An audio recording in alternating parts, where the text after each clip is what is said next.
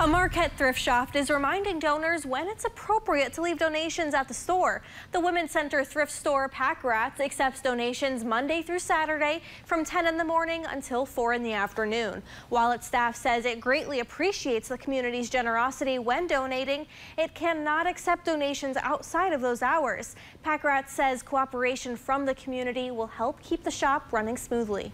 We really work hard to try to keep our thrift shop clean, neat, and well organized. So with a small crew, it's hard to do that if we're taking time out of our day before our day even starts to take care of those donations that were left outside the store.